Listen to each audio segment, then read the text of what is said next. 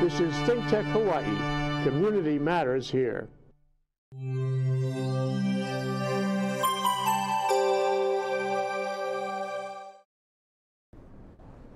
It's all a tremendous synergy and assimilation of so many ideas. You know, today we did have a show on the Amazon Go thing this morning.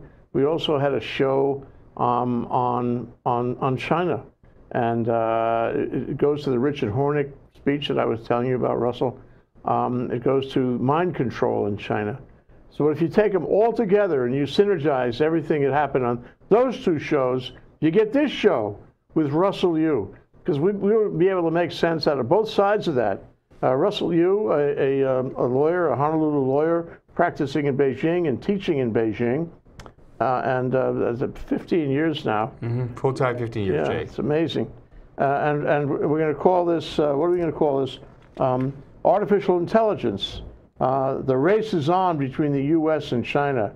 Actually, you know, you don't need to see artificial intelligence. You could just say the race is on between the U.S. and China in every way. That's the way it is. Tagline, who's winning the race for artificial intelligence?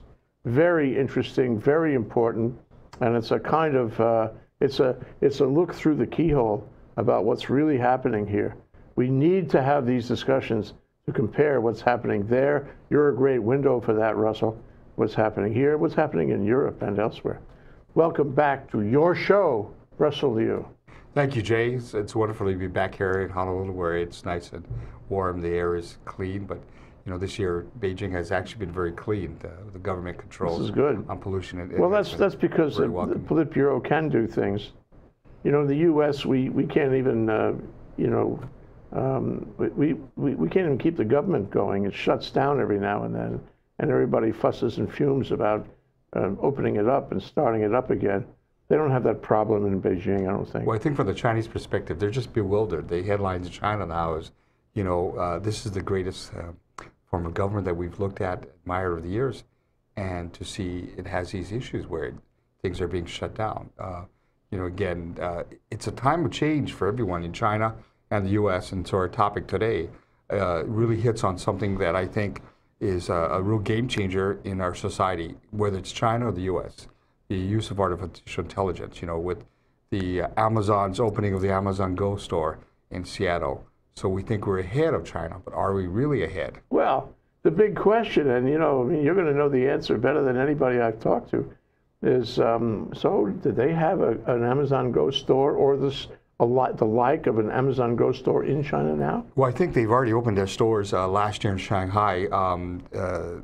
The Alibaba. It's not Amazon, though. It's somebody else. It's Alibaba. It's Alibaba, Jack Ma. Jack Ma, Alibaba. And they have it Cafe Tao or Tao Cafe.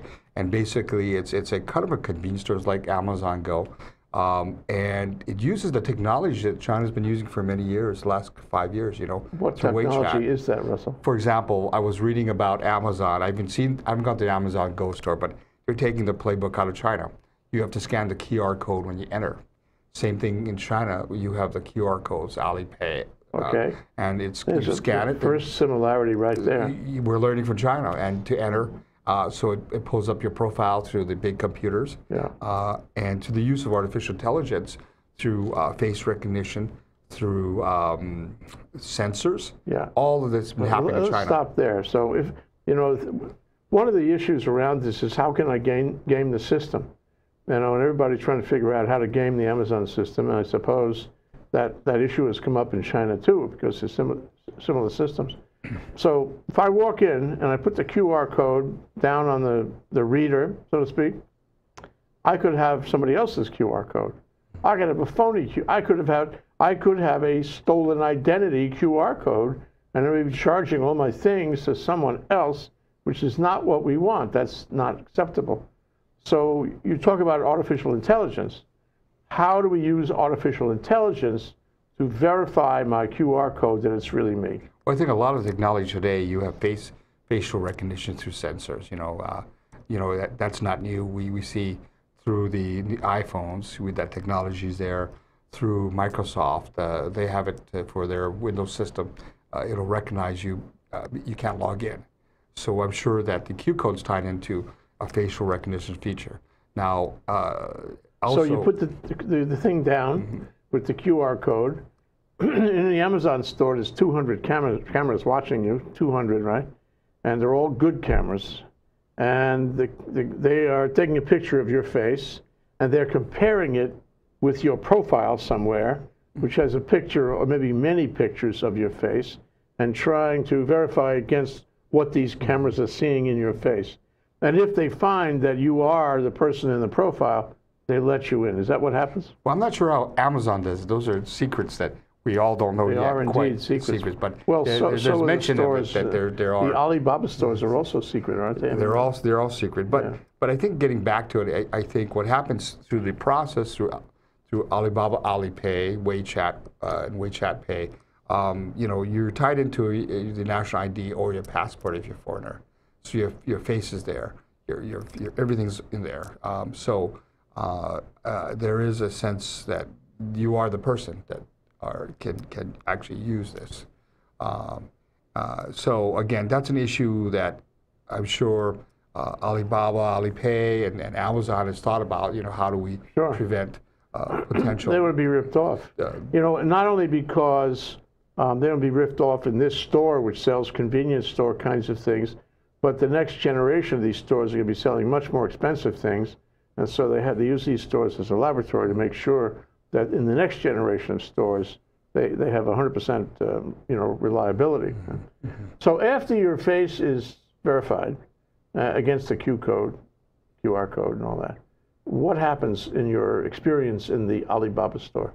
Well, I haven't actually visited the Alibaba store in Shanghai, but from my understanding, what happens is that there are sensors that deal with movement. If you take things off the shelf, it will sense that, and it's tracked to your Q code. Okay. And when you leave, it will sense that you're leaving, and what you've taken off, it's already in the system where it knows what you're buying. How does it know? Well, it knows it because you took it off the shelf.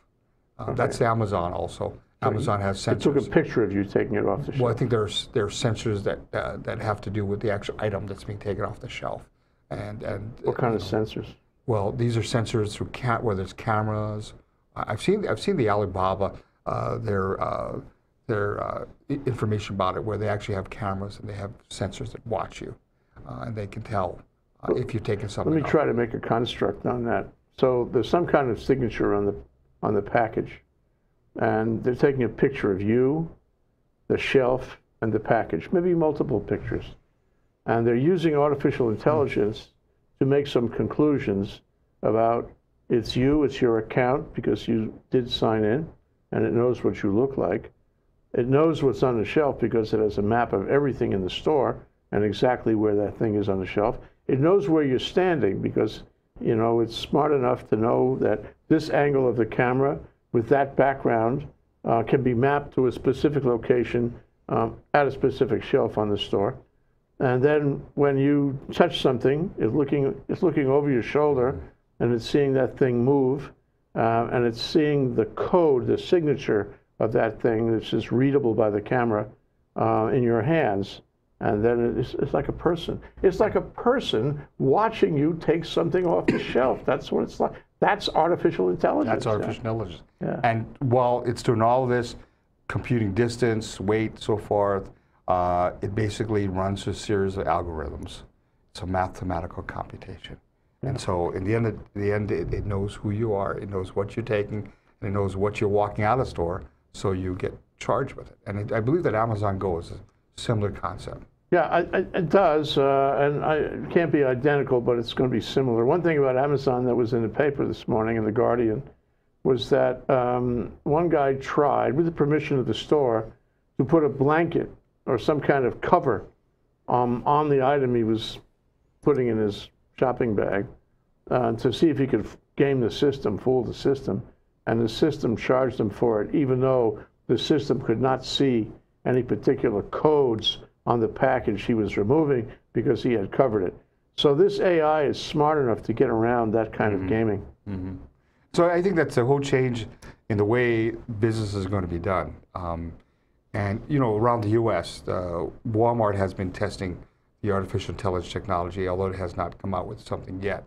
and Macy's has Macy's on Call, using artificial intelligence also to make it a much more useful consumer experience, finding what you want to the store, finding out whether something is in stock, and all without the human element, all without having a person there. So aside from reading articles, press releases and the like that, that a given company will agree to release, will want to release in order to show how good it is.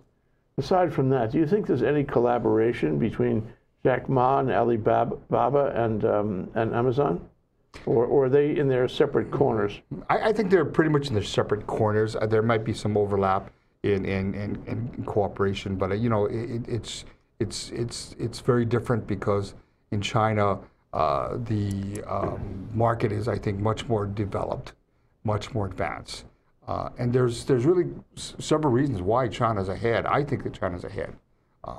It goes with everything from the government to the consumer to the size of the market, and why China is such a market that is much more ahead is because people are accepting technology much more readily. Even old people have smartphones. They're excited about technology. It's not exciting. They've seen how powerful it is in their lives. They've seen it. They have to use it because it used to be a society that you'd carry cash. And when you carry cash, you've got only so much cash, and that's it. You'd have to go to the bank. Yeah. And the next step in the evolution in the U.S. was, well, we write checks. We do charge cards. And the Chinese have jumped over that because of technology. Sure. They don't need charge cards. It's still a cash society, but we don't use cash, but we use our smartphones. We use WeChat Pay, for example. We can direct payments to somebody else. Is that like a debit card? I mean, you have to have the money in the account, or will it draw down on your balance somewhere else when you exceed what you have on deposit in your account? I'm not sure if it's really a debit card, but I don't know how to characterize it, Jay. But all I know is you have to connect your WeChat account to the bank. You have to connect your Alipay to the bank. So what it does is immediately takes it out of the bank. Takes out bank right there. It's simultaneous. There's no Suppose way you don't have the money in the bank. If you don't have money, then you can't buy anything. Stops you right there. It blocks. It says, no, you can't buy this. The transaction will not go through. And so it's sort of like having cash in your iPhone or your smartphone. And the good thing about it is that you can do many things with it, Jay. You can, for example, if I'm out for dinner with my American friends and we go Dutch, and my bill is $8.31, and we calculate my friend, it's $20.02. In the old days, we go out to eat. It's like, oh, I'm sorry, I don't have change. You know what? I'll get you guys later. And you never get paid. The Chinese are smart. With WeChat, Pay, all I do is you plug in the amount, exactly $8.01. I send it to Jay Fidel, to your account on WeChat. And that money comes over instantaneously. Bingo, it pops up. I like that. This is good. You don't get left behind that way. the victim of your good graces. So, a big question on this is, when Jack Ma developed this for Alibaba, he has Alibaba, which is a kind of Chinese Amazon, but Jack Ma is buddy with the government. I mean, as many business people in China are, and he's got the full support of the Chinese government. And my question to you is, how much is the Chinese government involved in this initiative? Because wherever you do it, it costs plenty of money to develop this kind of technology. Mm-hmm. Well, I don't think Jack Ma is doing it with the government, or the suggestion that the government there's a negative connotation is involved behind it. I don't think so. I think what happens is the government really becomes a business partner, and for example, many startup companies, the national policy is innovation. The national policy now is switched to, by 2030, China says our goal is to become the artificial intelligence king around the world. It'll be very global. And so what they're doing is they're pushing that direction. So, certain joint ventures, the money can be borrowed from the government, I suspect. And you have a partner who sets out a national agenda. And I think there are many things that are good for the business world because that's the direction China wants to take. For example, years ago they decided we're not going to be the garage floor manufacturers around the world. We want to switch to technology. So a lot of Chinese companies, industries went out of business. A lot of factories in Guangdong closed down. It was a time where no longer, and you had to be in high tech. Innovate or die. Yes, exactly. That's why Shenzhen became even more important, because that's their Silicon Valley. Yeah. So what you have is a tremendous amount of innovation now, and if I were in China, I'd be watching Amazon, and for that matter, if I was Amazon, I'd be watching in China. And you know, all of this is on a bed of data, as you said, and the materials you gave me said. It's all on a bed of data. You can't do this without keeping a lot of data and analyzing a lot of data using artificial intelligence. And I think it's fair to say that's happening in China. It has happened in China, where nobody's going to stand in the way of the government's data collection, personal data collection. And it must be happening, or will happen, in the Amazon case, because people, although they may not be so permissive about letting the government collect data in the U.S. as they are in China, I think people are getting into that. They're getting, may I say, lulled into it. It's okay. I have nothing to hide. I don't mind sharing my personal data with the government, so I let them do it. And in fact, there's a renewal of the Patriot Act, which is happening right now, probably expanding the Patriot Act, as I recall. And so I think, where at first, in saying, if you looked at this issue in the United States before 2001, before 9/11, people would have balked at the idea of the government collecting data, at your cell phone company, the black box they put in your cell phone company, and all these other, dark collection of data, even without the old-fashioned search warrants. But now people are, as in China, they're getting lulled into the idea that, well, it's okay. And it's happening. It's part of the technological evolution of the world as we know it. So it's okay, and we're not going to say anything, and we're not going to complain. And this Amazon Go is probably going to encourage them to do that, because they want in. They want into this kind of technology. It's okay. You can take my picture. You can process all my information and remember my profile and all that. But isn't it a little scary, Russell?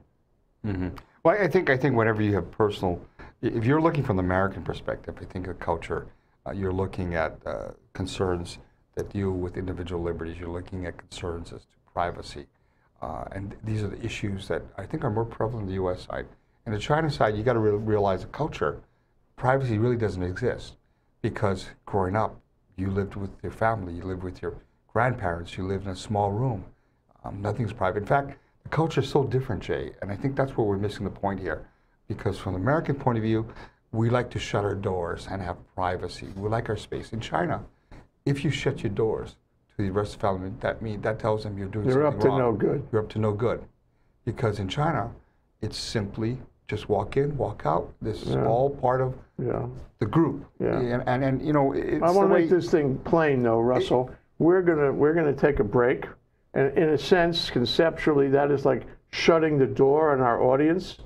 And we're doing this with full knowledge of our audience. They may think we're hiding something, but we're not hiding anything. We're merely taking a break. Okay, watch this. Hey, aloha, Stan Energy Man here on ThinkTech Hawaii, where community matters. This is the place to come to think about all things energy. We talk about energy for the grid, energy for vehicles, energy in transportation, energy in maritime, energy in aviation. We have all kinds of things on our show, but we always focus on hydrogen here in Hawaii because it's my favorite thing. That's what I like to do. But we talk about things that make a difference here in Hawaii, things that should be a big changer for Hawaii. And we hope that you'll join us every Friday at noon on Stan the Energy Man and take a look with us at new technologies and new thoughts on how we can get clean and green in Hawaii. Aloha. Aloha, I'm Keli'i Akina, and I'm here every other week on Mondays at 2:00 p.m. on ThinkTech Hawaii's Hawaii Together.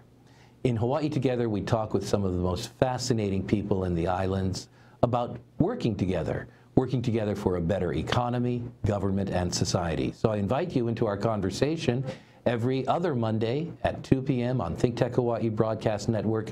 Join us for Hawaii Together. I'm Keli'i Akina. Aloha. Okay, that's Russell Yu. He's a law professor in Beijing and a Hawaii lawyer to boot. And he's been talking about the things that he learns in his life in China.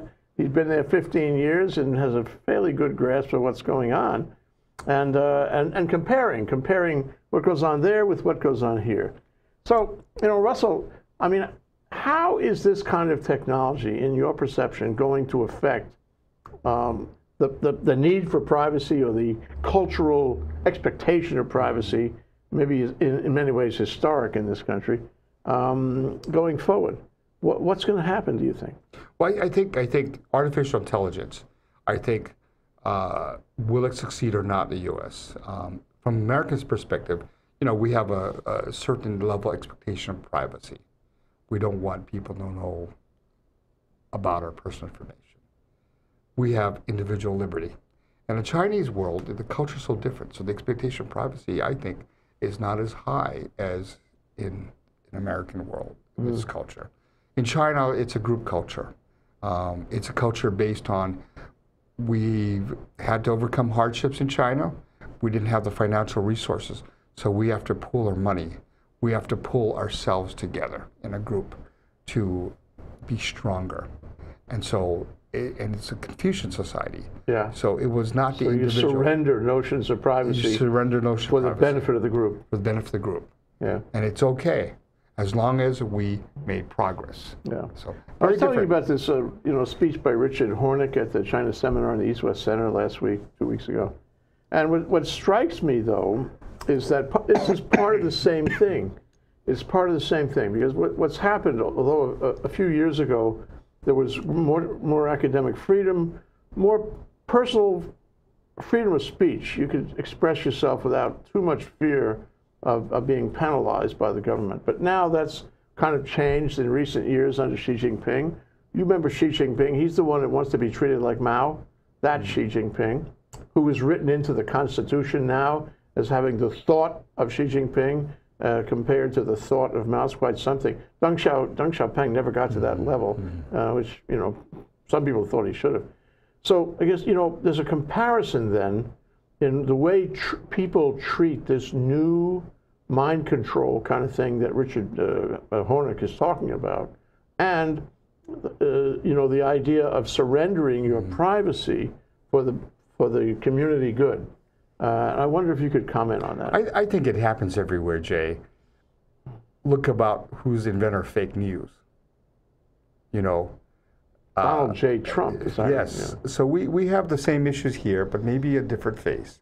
And I think that in China, at least the perspective, I can't really comment because I'm not a Chinese citizen.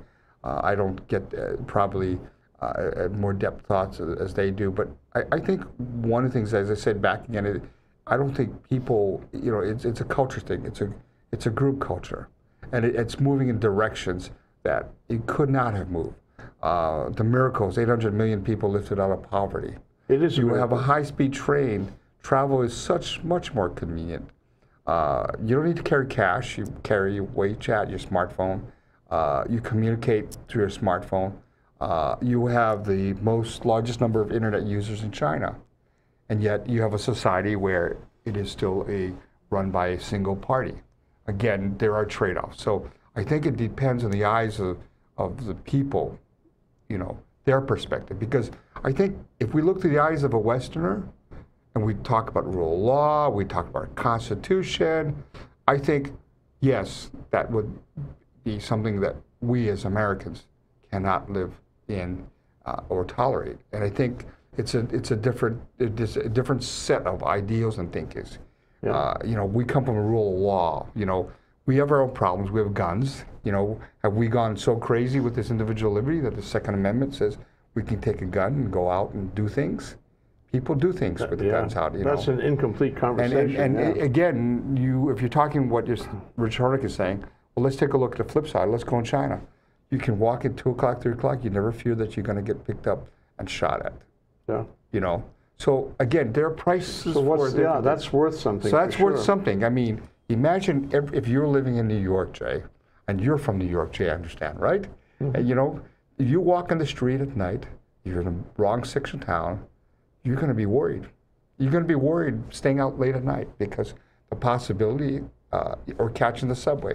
In China, never happens. No, I remember when I was in China a couple of times ago, we walked all the way across town one night, late at night, after a dinner. We walked all the way back to our hotel. It was a long way on dark streets. Nobody was afraid of anything. You know, again, so it was completely safe. right, and again, I'm not the expert to tell what's right and wrong, but again, we've got to realize that we got to put our different blinders on. It's a different set of sunglasses there than here. Well, I think I'd like to throw one thing in the pot, and that is that in China, people are pretty excited about China's success.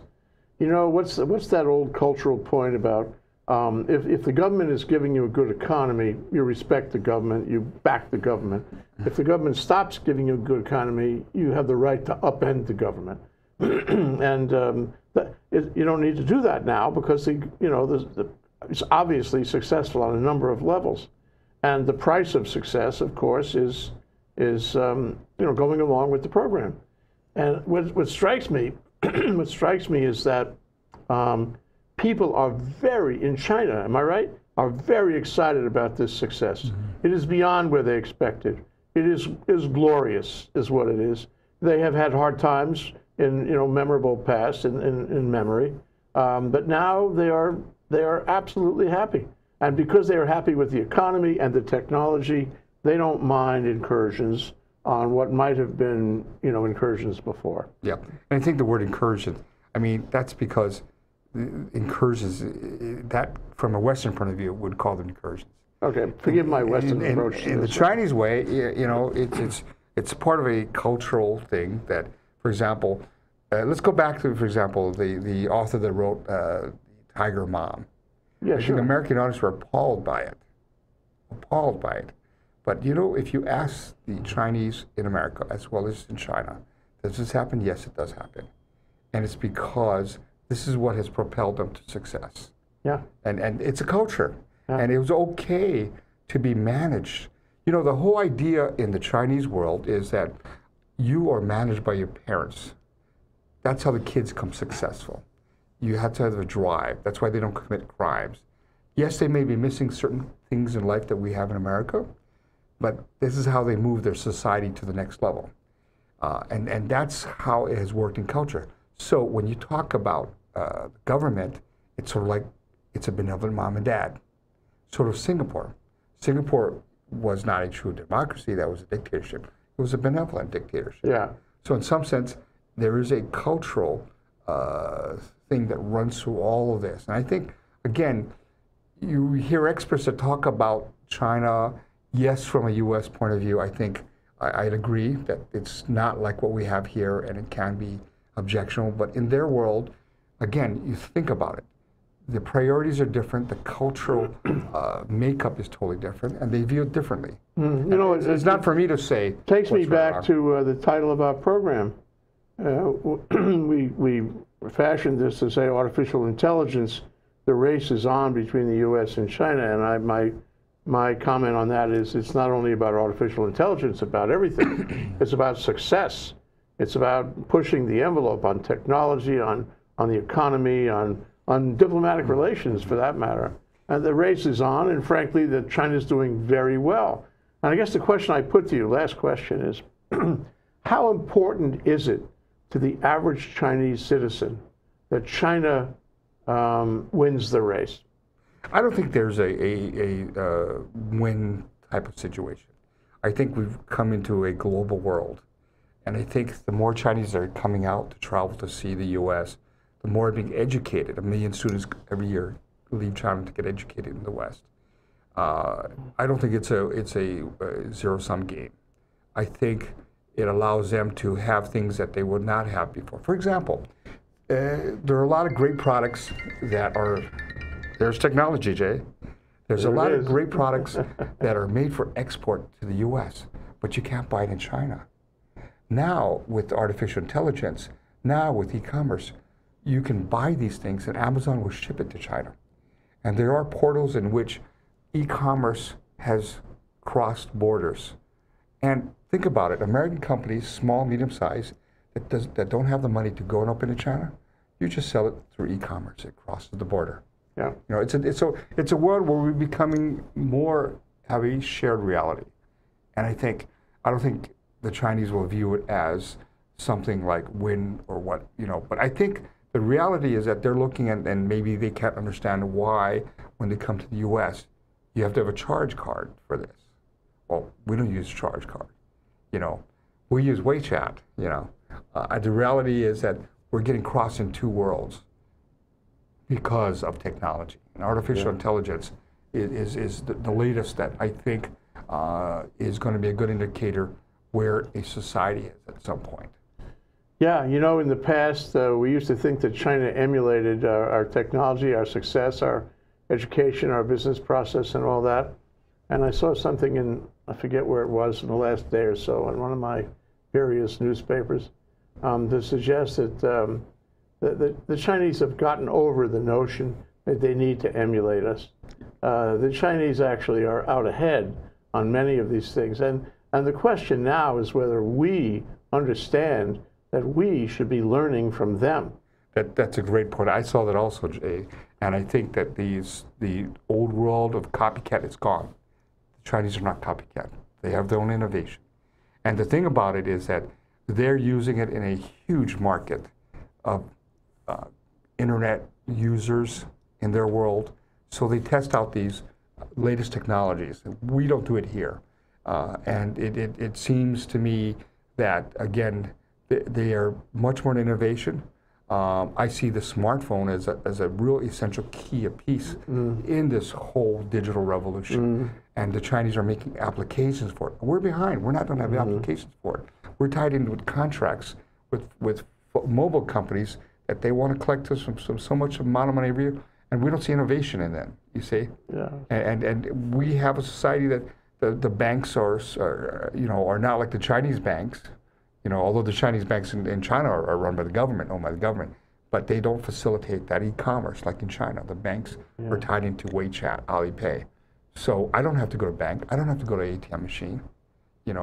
I just use my WeChat. So where you might read that Amazon Go in Seattle is a great statement of the boundaries of artificial intelligence, and that if there is a store-like store in China, they must have copied it from Amazon. My revelation here is that isn't so. That in fact, the Chinese store opened some months ago, in 2017 anyway, and that if anybody had the opportunity to look across the pond and see and learn from the other guy, it was Amazon learning from the Chinese. Let's get that straight. Yes. And next time when I'm in China, I'll go to Shanghai. We're going to do an actual tour through one of these stores. Take pictures. And live videos, Jay. Thank you, Russell. Aloha. Aloha. Xie xie. Zaijian. Zaijian. Again soon.